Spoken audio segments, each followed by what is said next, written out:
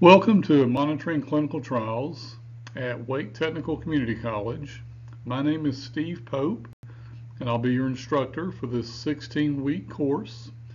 Tonight, we had our first in-classroom session, but the remainder of the course will be taught online using the Moodle teaching environment, learning environment.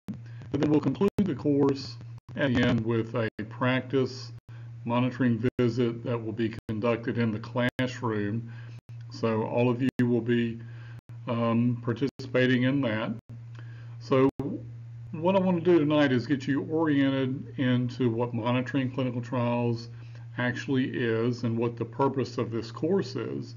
I think it fits into our local training infrastructure in such a way that it provides a basic hands-on training in monitoring for people who are interested in getting into the monitoring role, or for people that just want to understand more about it. Maybe you work in the CRO industry or you work in the pharma industry and you just want to learn what takes place during monitoring visits and what monitors do on a daily basis, and this is a great way to learn what that is.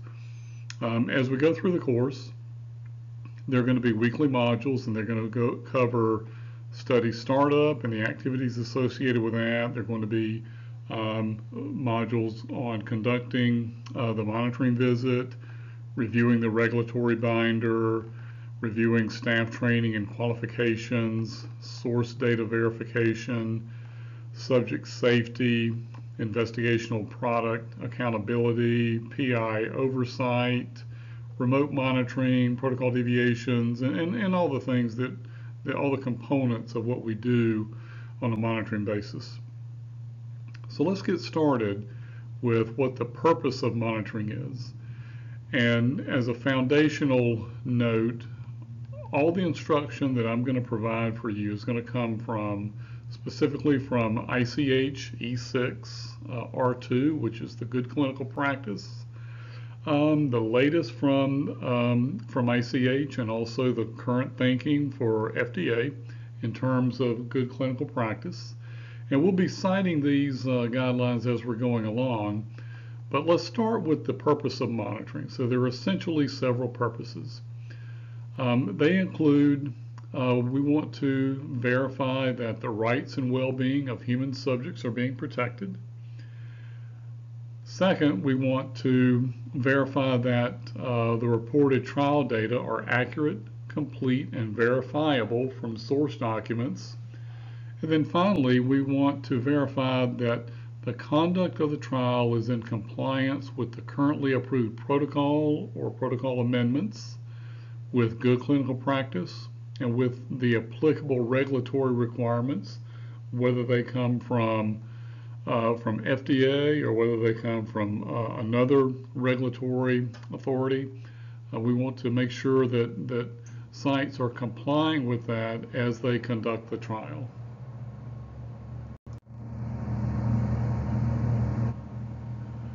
So let's take a look at the learning objectives that we have for our first module, Introduction to Monitoring. They include to discuss the purpose of monitoring. We're also going to discuss monitoring requirements from a regulatory authority.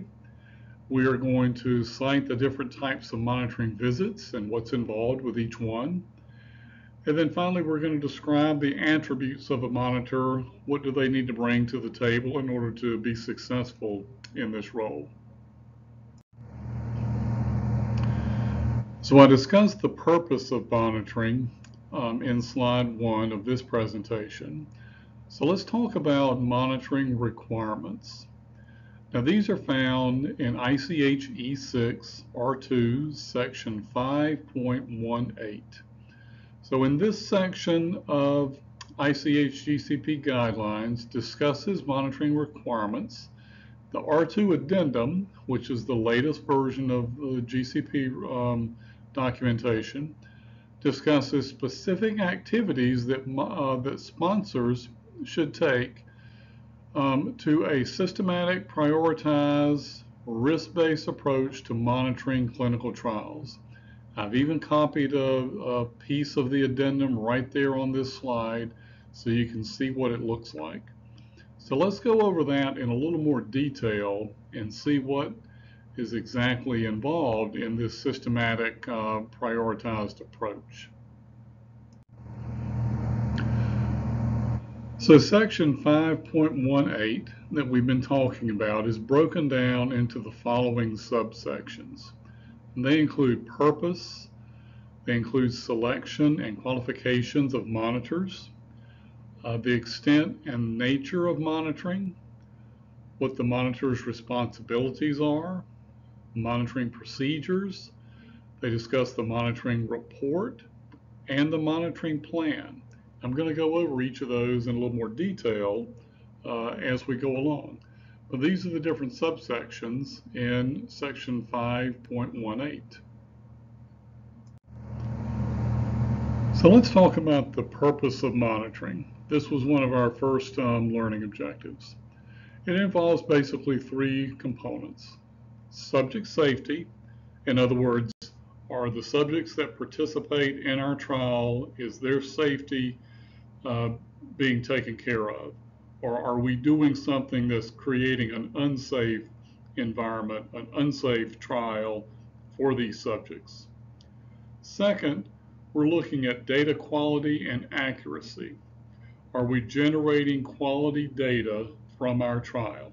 That's going to be data that is transcribed into the case report forms that we're going to collect in our clinical database.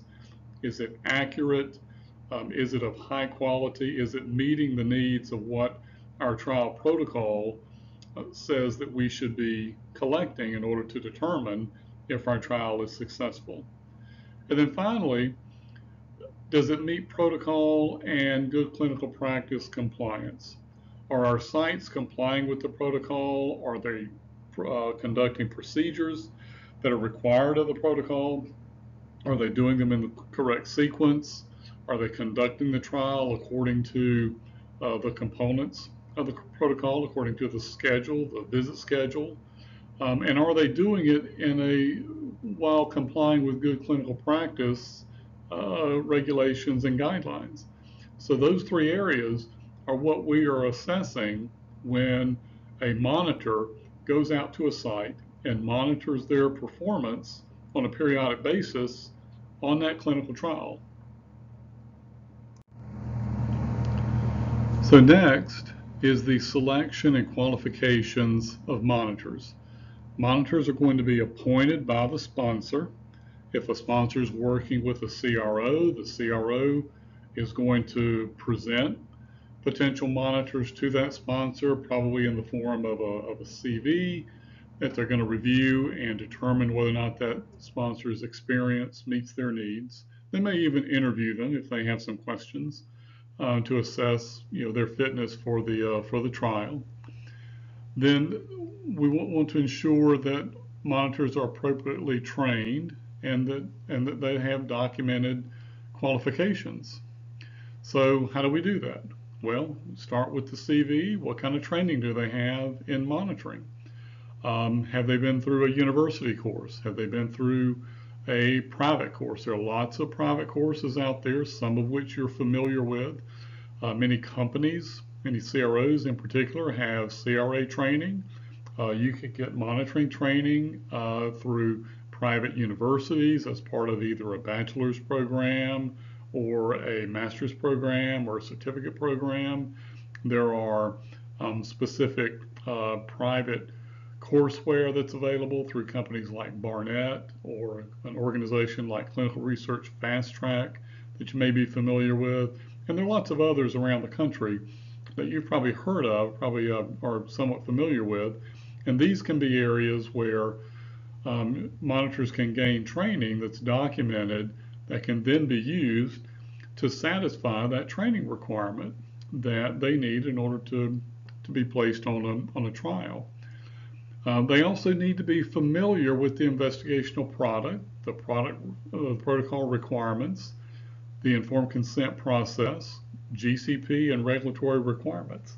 So once again, many CROs and pharma companies will have an array of training, not only in the protocol, but also in proper informed consent process, GCP, regulatory requirements that monitors will be required to complete before they can be placed on a trial. And normally these are training programs that are going to need to be updated, maybe not on an annual basis, but certainly on an ongoing basis to refresh that training and to keep it current. So these are ways that we can assess the qualifications of a monitor that's going to be on our clinical trial. So let's talk about the extent and nature of monitoring. So there are a couple of bullet items here that we want to talk about. Sponsors will determine the extent and the nature of the monitoring process. For example, they're going to determine how often sites need to be monitored, how many monitoring visits need to be made at that site, and what the duration of those visits is going to be, what the time frame in between visits might be. And these are going to be determined based on a number of factors such as the design of our trial, the complexity, the size, and what the endpoints are. Those can be factors that determine how much monitoring and what type of monitoring we need to do at each site. Sponsors are also going to develop a risk-based approach to monitoring, meaning that there's going to be a combination of on-site monitoring where a monitor physically goes to the site, spends time there, maybe they spend a day there, a couple days there, monitoring during a visit, versus an off-site monitoring capability where that may be done on a remote basis, and then that's followed by some telephone contact that may produce a monitoring report based on what the requirements are. So a lot of companies are doing this, and we'll get into that in a little more detail as we go along. But these are the things that we're going to be talking about when we talk about the extent and the nature of monitoring. Next, we're going to talk about the monitor's responsibilities. So these bullet items come directly from ICH E6R2 section 5.18. So monitors are responsible for conducting and documenting the following activities during their monitoring visits. Number one, they're going to verify investigator qualifications and resources. And we're going to have an entire module a little bit later in our course that discusses how you go about doing that. They're going to verify the handling and accountability of investigational product. That's very important because that's one of the components that can really only be done by a physical visit to the site to actually see the investigational product, see what they have on hand, physically see what's been returned by a subject to properly account for each of the doses. We're going to verify written informed consent of subjects. Once again, this is one thing specifically with a paper informed consent, which most trials are still using. The only way to look at that is to physically go to that site, because that informed consent never leaves that site. It remains there.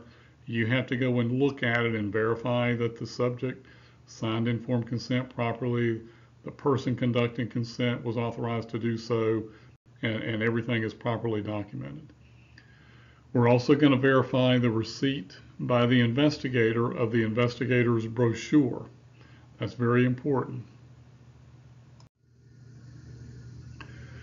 We're going to verify that protocol training has been provided for all of the site staff, and that's documented, when it was provided, what the nature of the training was, who performed the training. That all needs to be documented so that we are assured we can determine that all the site staff has been appropriately trained on how to conduct the protocol. We're also going to verify that the site is enrolling eligible subjects. We're going to report what the subject enrollment rate was. What was their screen versus enrolled rate? What was the number of screen fails that they had? Do they have any withdrawals that are premature early terminations? We're going to document all of that in our monitoring report. We're also going to verify that source documents are accurate, complete, and are maintained. Everything that the site performs on the trial must be documented. The rule of thumb is if it's not documented, it didn't happen. If they say they conducted an ECG, if they say they dosed the subject, there's got to be documentation there that indicates that they did so. And they have to date and time stamp it so that you know when and where that occurred and by whom. We're going to verify ECRFs for accuracy and completeness. This is called source data verification. We're going to verify the collection, assessment, and reporting of adverse events, or AEs, some of which may wind up being serious adverse events. We're also going to verify the maintenance of essential documents that are listed in ICH E6 Section 8.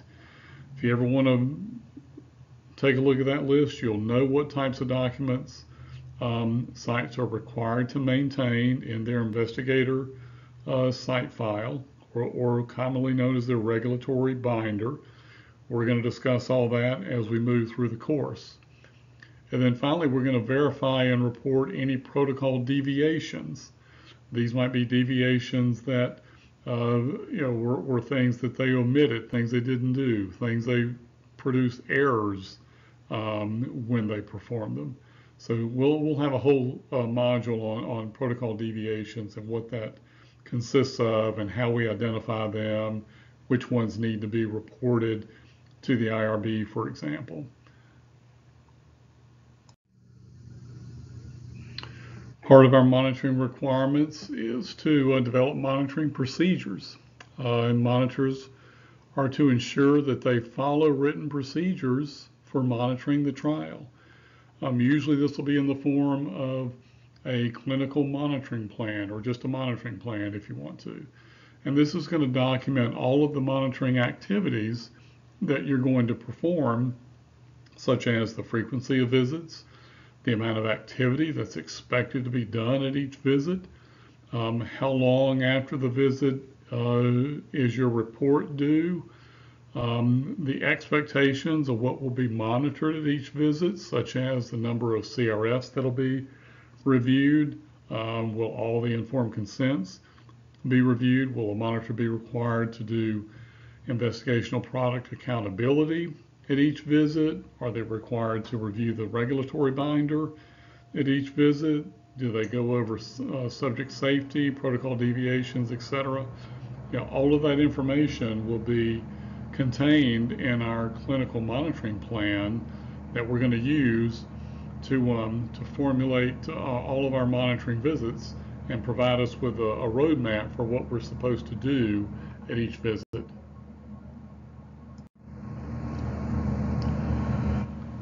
One of our major requirements is going to be the monitoring report. So let's take a look at that and see what's involved in producing the monitoring report. So the monitor, at the conclusion of the visit, is going to submit a written report of the monitoring visit to the sponsor, including the date the visit was done, the name of the site, the name of the monitor, and the name of the investigator.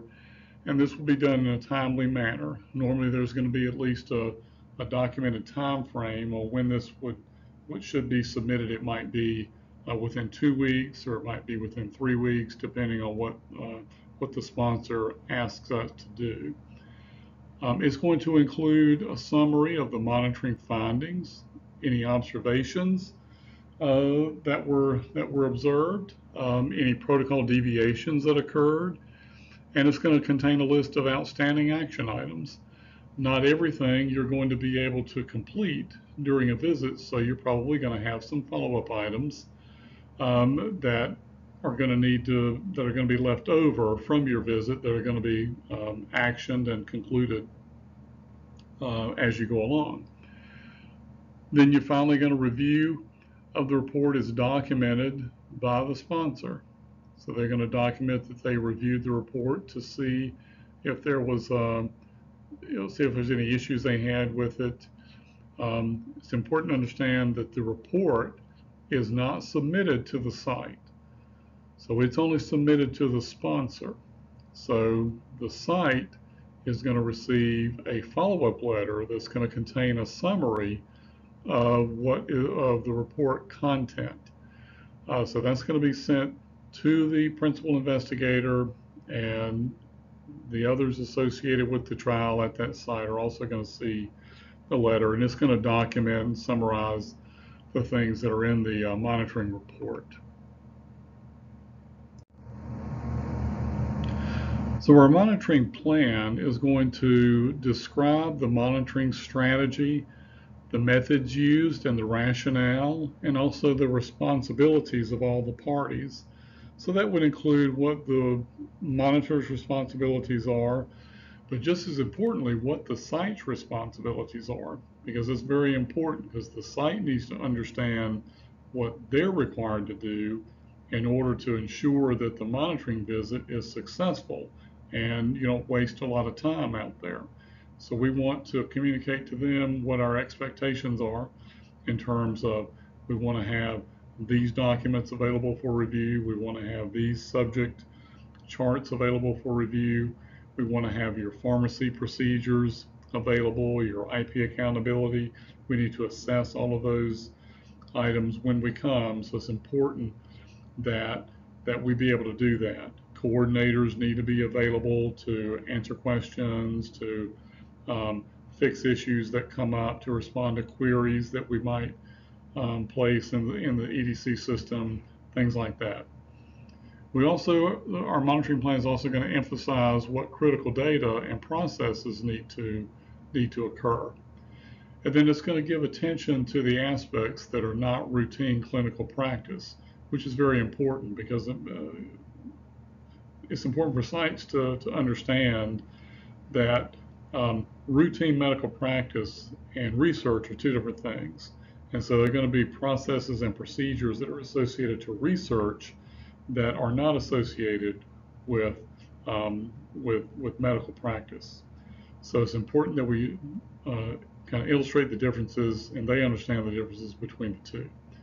And then finally, it's going to be a reference for applicable policies and procedures. So if we have certain standard operating procedures that we want to use for things like reviewing informed consent forms or documenting protocol deviations, things like that, we want to document that in our monitoring plan, which policy we're going to adhere to as we monitor the trial. So now let's talk about the different types of monitoring visits. And some of these you're going to be familiar with, some of them you may not be familiar with. So they're going to include your pre-study site visit or your PSSV. The next visit will be the site initiation visit. Then you're going to have your interim monitoring visit, which is going to be the visit that we conduct most frequently. And then we may have, if we're using a risk-based strategy involving off-site or remote monitoring, we may have off-site interim monitoring visits. And then finally, we're going to have a closeout visit. So these are the different types of visits. And so let's take a look at each one and where you can see the similarities and the differences.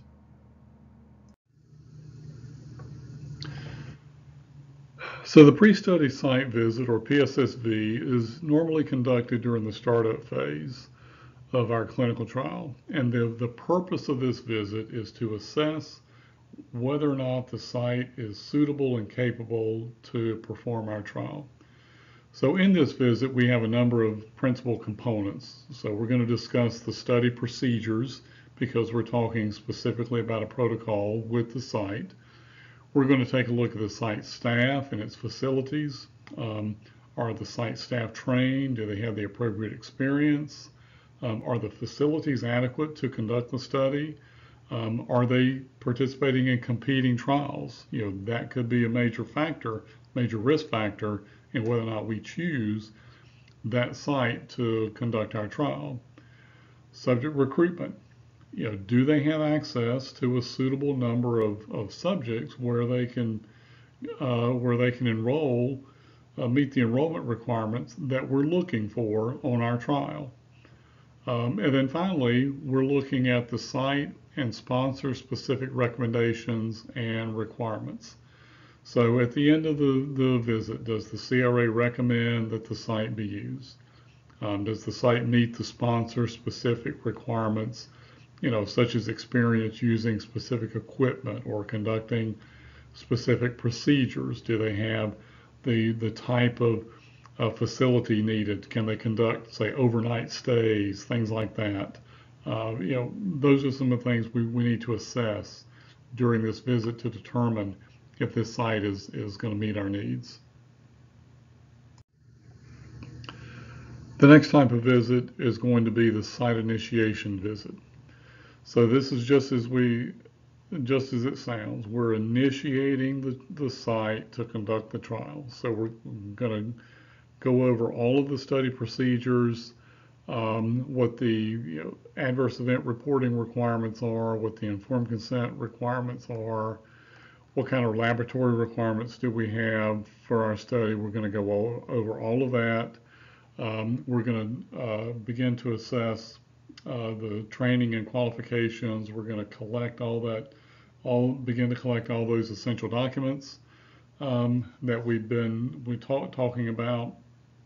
So we're going to collect documentation of that. Hopefully a lot of that has already been done by that point, but if it hasn't, we're going to collect that during the site initiation visit. We're going to once again take a look at the facilities. Are they adequate? Is there monitoring space available? Do they have additional facilities that we need to take a look at? Have they received all of their investigational product and study supplies? Sometimes they will have those, sometimes they won't. If they don't have it, then that's probably something we're going to have to do at the very first interim monitoring visit. If they do have all of those, we want to go through all that, make sure they have what they're supposed to have. If they're missing anything, we document that. We're going to begin to reconcile the essential documents that we've collected up to this point, and make sure we've got everything that we're supposed to have. And then finally, we're going to talk about recruitment and enrollment. How many subjects do they have ready to screen? How many of those screening subjects do they think they'll be able to enroll? What do they imagine their screen fail rate to be? Those things. We're going to talk about all that stuff during the site initiation visit, and then at the conclusion of that visit, then we're going to be able to activate the site and give them permission, give them a green light to start screening and enrolling subjects. The next type of visit that we're going to do is going to be our interim monitoring visit, or our IMV. And we're going to conduct a series of those over the course of the trial. Depending on what the length of it is, we might do 3 or 4, we might do 11 or 12, depending on what the length of the trial is. So a couple of the things that we're going to be doing, we're going to be focused on doing source data verification and source data review. We're going to make sure that what they've entered into our clinical database matches what they have collected in paper form or in their electronic medical record if they're using that. And we're going to make sure those data points match. We're also going to do something called source data review, which is a little bit different. We're going to review all of the data that's available for that subject. Not all that data is going to be entered into our database, because we're going to have medical records, we're going to have lab documents, we may have emergency room or emergency department medical records that we need to review, and all of that stuff isn't going to go in our database, but we need to review all of that because that is a hidden source of things like adverse events, concomitant medications that may have been missed by the site. So we need to review all of that, even though we're not necessarily verifying, matching up those data points in our clinical database. We're going to do investigational product, or IP, accountability. So we're going to review all of their accountability logs, their drug shipment records, the IWRS receipts that they've done. We're going to make sure that they have in inventory what they're supposed to have in inventory.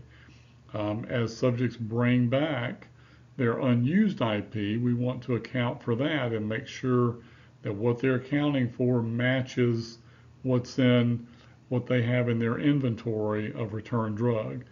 And then finally, we're going to either ship back what's unused, or the site may destroy it, depending on what the protocol calls for. And we're going to need to see evidence that they destroyed it properly.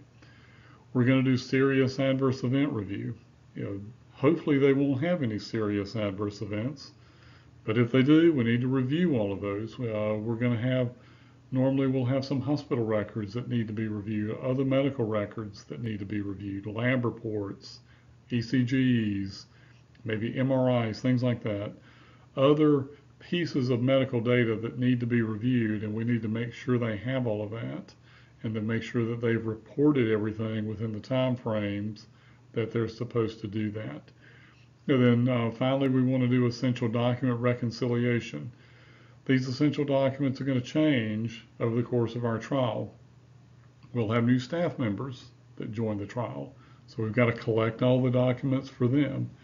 And we've got to match up what we have in our electronic trial master file with what the sites have in their investigator site file. Make sure they match, and make sure they're current. Make sure all medical licenses are current, they haven't expired. Make sure the CVs are within 2 years, that they've been signed and dated within the past 2 years to indicate their current version of the CV, things like that. So there's a lot of different things that we need to do during our monitoring visit, but these are kind of the main categories of things that we're going to do, and we're going to get into this in a little more detail as we go along. If we're working on a trial where remote visits are done, then these are probably going to be done by some type of central monitoring associate or remote monitoring associate, depending on how the company names that particular role.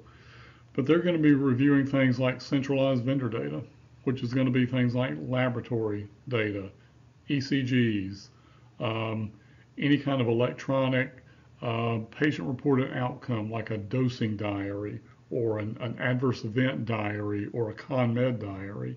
Many trials are using these now, and these are components similar to your smartphone, where a subject keys in their dosing time each day that they dosed on the IP. So these are things that can be reviewed on a remote basis. So your central monitoring person can review those. These visits a lot of times are conducted over the phone. They might last half an hour or an hour, where they're talking with someone there from the site and going through a series of questions with them. They're also going to review some data findings. The site has already been entering data into the EDC system, and that can now be reviewed to see if there are discrepancies that might have existed. Are they entering data correctly? Are they following the CRF completion guidelines? Things like that. We're also going to assess the site status and performance. Things like, are they screening and enrolling in adequate numbers to meet the expectations? Things like that. And then finally, this central monitoring associate is going to write up a trip report of some kind and submit that to the sponsor that's going to document the trip discussion and what their findings were. And then the last visit we want to talk about is the closeout visit. So closeout visits are going to be done at the end of the trial. All the data has been collected in our database. We've closed our database. We now have it ready for the statisticians to do their final statistical analysis on. So now we're going to go and we're going to visit that site and we're going to close them out. So some of the things that we're going to do, we're going to do our final essential document reconciliation and collection. Hopefully by that point there won't be very many documents that need to be collected, but there will be some that are collected during the closeout visits, such as things like temperature logs for where IP is stored, the closeout report that they're going to send to the IRB that's going to close them out. The final delegation log is going to be collected. The site visit log will be collected. And then if they haven't been collected already, the IP accountability logs will be collected at that point. We're going to have some topics to discuss with the PI, things like ongoing review of adverse events, financial disclosure obligations, records retention, relocation or change of PI status, things like that. We'll have a list of items to discuss with the PI during that visit. And then, finally, we'll do any serious adverse event reconciliation that may need to be done. Sometimes it may need to be done at the closeout visit if there's any outstanding issues. So we'll accomplish all of those things at the closeout visit. So now let's talk about the attributes of a monitor.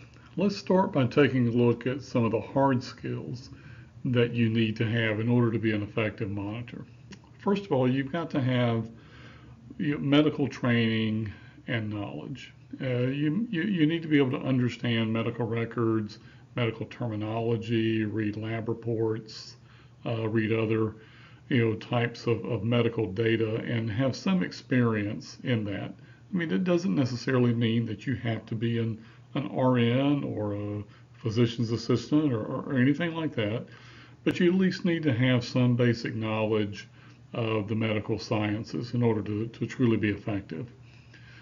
Then you've got to have knowledge of clinical trials and training and experience. Do you understand how trials are conducted? Do you understand what the study startup stage is like and what study closeout and the things that occur beyond that? So having that knowledge is very important. You also have to be able to communicate effectively in writing because you do a lot of your communicating that way. So you've got to effectively be able to write reports and specifically emails and instructions and things like that. You've also got to have some logic skills. And by that I mean, do things make sense? When you start reviewing data and you start comparing what's on one ECRF page versus another ECRF page, does everything seem to be in order? Are there any gaps in what you're seeing? So those logic skills come into play with that. And then finally, you need to have good computer skills. You need to be very proficient in some basic computer systems, like, for example, Microsoft Word or Microsoft Excel, PowerPoint, things like that. But you also need to have knowledge of CTMS, clinical trial management systems, and what they do, EDC systems, what they do, IWRS systems, things like that.